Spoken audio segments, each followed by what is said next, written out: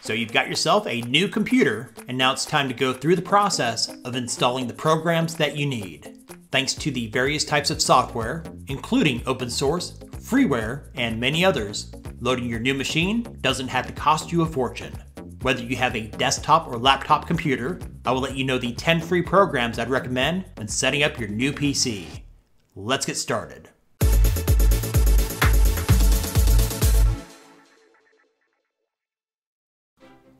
One of the most important pieces of software on your computer is your internet browser. For example, when you get Windows 10, the stock browser is Edge, and on Apple, you get Safari. Both are very good, but if you want the best browser for your PC right now, it's nearly a toss-up for the best overall browser. In one corner, you have Google Chrome with its large assortment of extensions, cross-platform support, and cross-device syncing.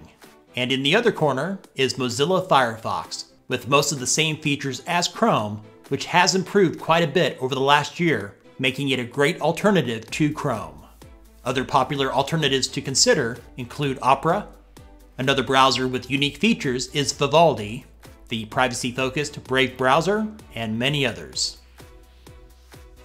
A must-have for any computer is an Office suite like Microsoft Office. But if you need a completely free Office suite, LibreOffice is hard to beat. It's open source and includes alternatives to Microsoft Word, Excel, PowerPoint, and Access. LibreOffice has also improved over the years with their compatibility with Microsoft Office. If you want even better compatibility, there is WPS Office Free, but unfortunately, it's ad-supported. Instead of downloading software to your computer, you could opt for the free online version of Microsoft Office, and the Google Docs, Sheets, and Slides are really good too. To play the media files stored locally on your PC, you will need a media player. VLC Media Player will play just about any audio or video file that you throw at it, even those weird formats you've never heard of. Quite simply, VLC gets the job done most of the time without any hassles. Other media players to consider are Pop Player and Media Player Classic Home Cinema. If you have a photo that needs to be retouched or you want to create a new image, there are several free programs that are similar to Photoshop for you to choose from. GIMP leads the pack as the best image editor that you can get with many of the same features as Photoshop, including a ton of photo enhancement tools and the ability to work with layers. If for some reason GIMP doesn't float your boat, Paint.net is another solid alternative that's popular with users on this channel.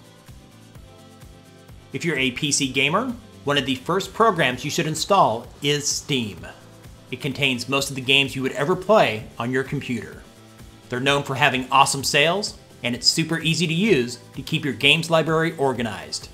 Certain games and franchises not found on Steam can be found on competing services, including Ubisoft's Uplay, Origin by Electronic Arts, and GOG Galaxy, just to name a few.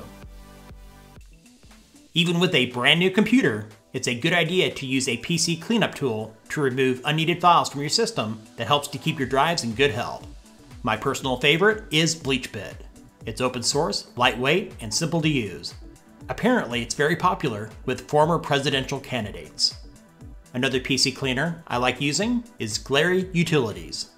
And there's the ever-popular CCleaner, which suffered a massive malware attack by hackers late last year. And with more recent issues, I'd recommend not using this software.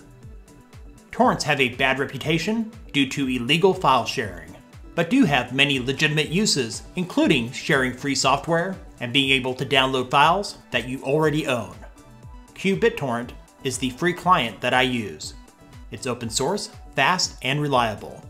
It comes with a search engine and media player built in. If you've used other torrent clients, you'll also like that it's ad-free. If you're in the need for security software, Bitdefender Antivirus Free Edition does a great job of protecting your PC from viruses and malware. As an added layer of security, MalwareBytes Anti-Malware Free is good to keep around as a good backup for those times you need to run an additional scan. They initially will offer a 14-day free trial of their premium version. After the trial ends, it reverts back to the free edition. Others to consider include Avast, Sophos Home, and Windows Defender offers decent protection for the average user. If you're prone to risky behavior online, or you're running an unsupported operating system, like Windows XP for example, you might be better served by getting a premium security program.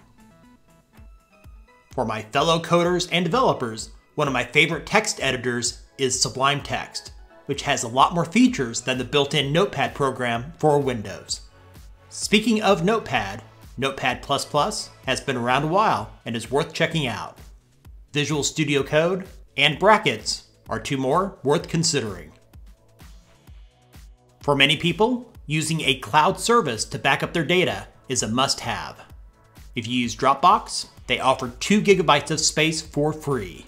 That's not a lot, but might be useful for your most important files. If you combine that with other services, that storage can add up. Google offers a generous 15 GB of free storage to be synced between Google Drive, Gmail, and Google Photos. There's also Microsoft's OneDrive offering up to 5 GB, and iCloud for Apple users gets you another 5 GB. If you want to simplify the process when installing new software on your PC, one of my favorites is Ninite. It's an automated installer that includes many popular programs. You just pick the ones you want and select Get Your Ninite. Once the file is run, it will install the programs you selected without any toolbars, ads, or any other crap. Ninite is completely free for home use. Thanks for watching. If this video helped you out, be sure to give it a thumbs up. If you know of a program that you think would be useful for those with a new computer, let us know about it in the comments. And if you're new to this channel, subscribe and hit the bell notification icon so you don't miss out on the newest stuff from Tech Gumbo.